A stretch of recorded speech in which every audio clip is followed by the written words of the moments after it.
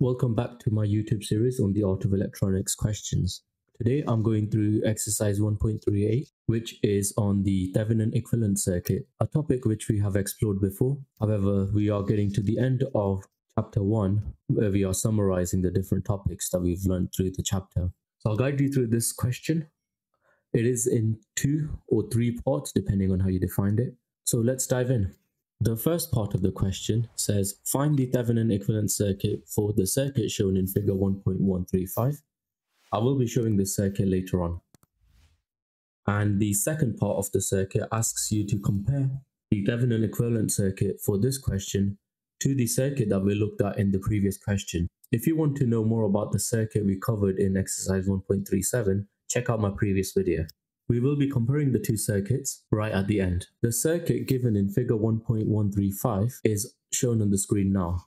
There is basically a 0.5 milliamp current source in series with two 10k resistors, as you can see over here. The output of this circuit is from the top of the bottom resistor over here, and that is the output node. In order to find the Thevenin equivalent circuit, first of all, we need to remove any load resistors. So this is basically the setup as you see it on the screen now. So we don't have any load resistors connected to this node here. And then we need to find the voltage that would appear on this node here. So this will be called the open circuit voltage. And we can also call this the Thevenin voltage. In this case, we can do that quite simply using Ohm's law. So we have a current source, 0.5 milliamps. So we know that 0.5 milliamps is going to go down this path over here. So 0.5 milliohms across a 10k resistor gives us 5 volts.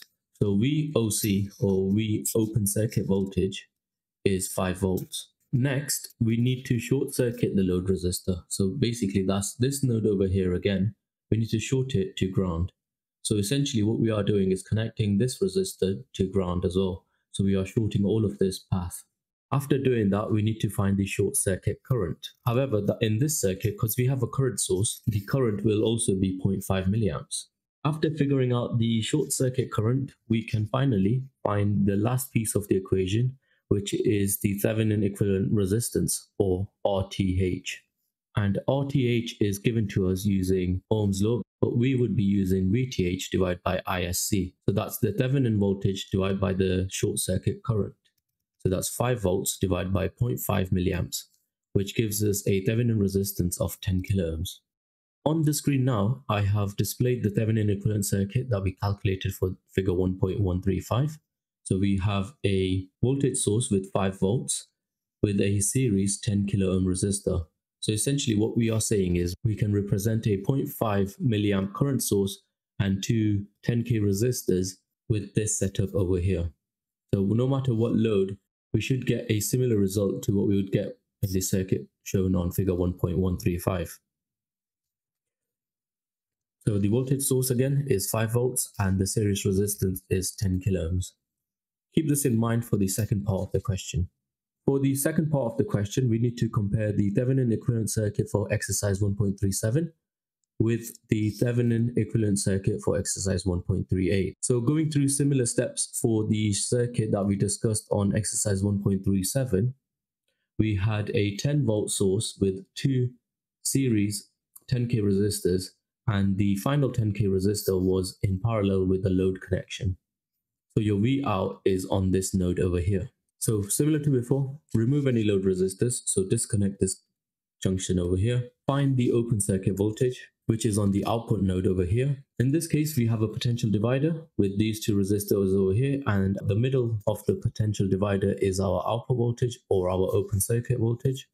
So 10 volts divided by 2 is equal to 5 volts, as we have equal value resistors over here. We can also do it using this generic equation if we had different 10k resistors over here. So V1 is this voltage source here, and your V out is over here. V out is equal to V1 times R2 divided by R1 plus R2. So R2 is the bottom resistor, R1 plus R2 is the total resistance in the potential divider. So this gives us a open circuit voltage of 5 volts. Next, we need to short the load resistor. So that's basically connecting this point to ground and find the short circuit current. So we have a 10 volt power supply with a series 10 kilo ohm resistor connected to ground. So 10 divided by 10,000 gives us a short circuit current of 1 milliamp. And finally, we need to find the Thevenin equivalent resistance, or RTH, which is equal to the V open circuit, or VTH, divided by ISC, which obviously our VTH was 5 volts and our ISC was 1 milliamp, which gives us a Thevenin equivalent resistance of 5 kilo ohms.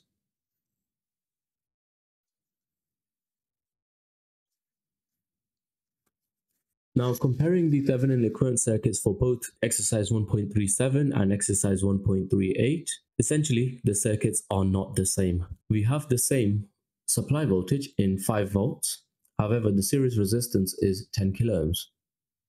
So why is the question asking us to compare the two circuits? Now, if you look at the first circuit and compare it with the second circuit, you can see that the current through both the 10K resistors is 0.5 milliamps. In the first circuit, you had a 10 volt power source with two 10K resistors, so 20 kilo ohms. So that would produce a current of 0.5 milliamps going through it. In the second circuit, you had a 0.5 milliamp current source with two 10K resistors. So essentially, the power dissipation and the voltage across the two resistors would have been the same. However, when doing circuit analysis with a load resistor, the circuit behaves differently.